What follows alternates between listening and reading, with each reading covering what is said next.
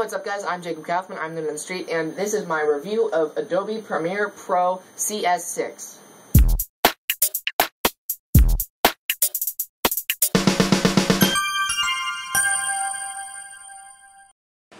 Alright, so here we are on the desktop, and I'm going to go ahead and try and launch Premiere, although, yeah, it is past its expiration date. Here should be our blank project, and continue trial.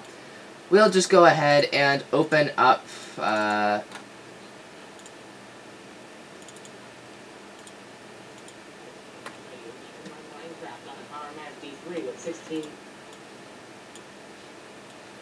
so, you know, you drag it down to the media browser.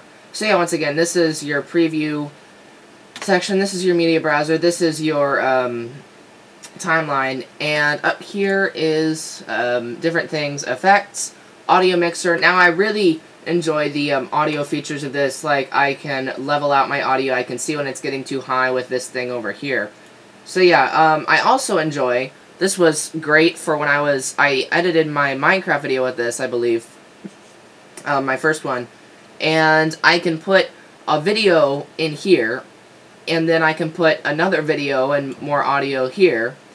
Oh yeah, if you want your sequence to automatically match, basically if you want your produced video to be the same kind of video as you recorded, then it's really easy to do that with this program. You just change sequence settings right there, bam. But yeah, you can have more than one audio thing and audio and video track at the same time. I really enjoy that. Now look at this. I just thought that it was really cool that, yeah, modern game. Alright, so this video is pretty in sync. But if it wasn't in sync, it would be really easy to fix. You just right click, you click unlink, and then I can move them. And this is a bit of a stretch, but a modern game, like the newest update, running. And yeah, I know that this isn't in sync because the video was already in sync, but sometimes this is a serious problem, and I have actually used this feature. So then once you've done that, all you have to do is select both of them by holding down Shift and clicking both of them and clicking link. And now, anywhere you move them, cut them, anything, they will stay synced however you set them, which, yeah, once again, that was a lifesaver. I didn't even know that. I mean, like, yeah, I don't think that the old video editor I used on Linux, Openshot, at least it wasn't as easy to figure out how to do that as it was on here. As I said, it's very quick, this editor. As you can see, I can click to cut videos, and there's no lag at all like I've seen with some other video editors. Very easy to adjust. This is adjusting video lighting, which is a bit odd. I found it a bit more difficult to adjust audio, because usually this little line here adjusts audio, but it's actually these mixers here. Just for it to be like a Minecraft computer, that would be something. So yeah, all of these controls are extremely easy, and alright, so yeah, everything is very easy. I'm trying to think of anything else I might want to tell you.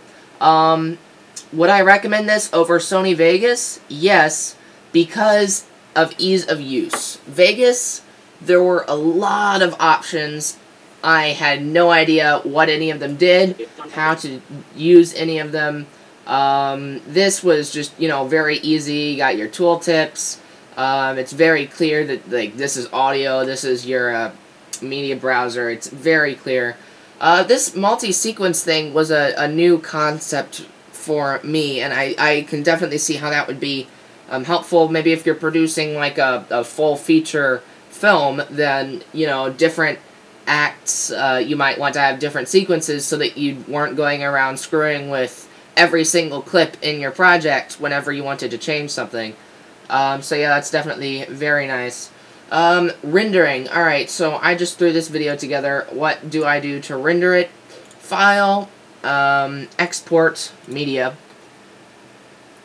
and yeah, you can scale to fit, stretch to fill, whatever aspect ratio you want, and all of these different options. I didn't have any rendering problems with this whatsoever, which, once again, is pretty much a first. You can also choose to match sequence settings. So, yeah, once again, you would check that if you wanted your in video to be the same kind of video as the one that you recorded.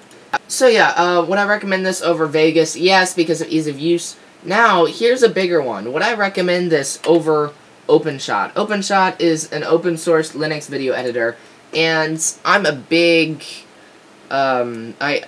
supporter of open source software. I know I'm running Windows 8 right now because it's kind of the latest, greatest, so I wanted to get my hands on it, but I am always supportive of open source software, and Openshot was one of the best editors, like, even comparing with this. So, oh yeah, effects, you can have, oh yeah, it was really easy. Wait, was it?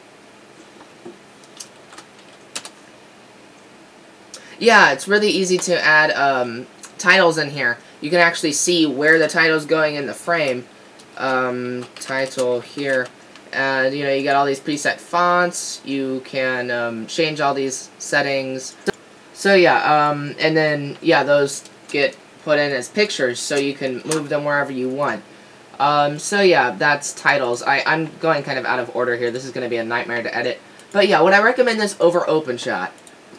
Well, here's the deal.